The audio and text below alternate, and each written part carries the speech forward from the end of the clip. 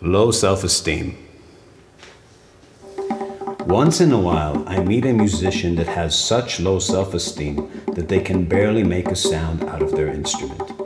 These people often apologize to the audience during or after a performance, self-deprecating and degrading themselves. If you don't think you have something worth saying, then no one will think you have something worth listening to. If an audience member spend time listening to you and you tell them that you suck and you messed up, then what you're really saying is that they're stupid for wasting their time and energy on you.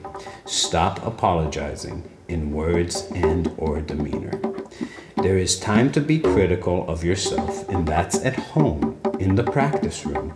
If you decide to put yourself in a position when you're playing for people, then it's time to show them what you've got, not all of your insecurities. When you go on a date or a job interview, you don't start by telling them all of your faults. Quite the opposite. Same here. Confidence won't get you to sound like Charlie Parker or look like a movie star, but it will bring out the best current version of yourself.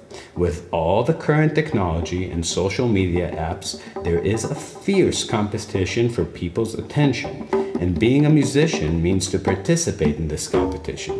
Play like you mean it, and like you intend to command attention.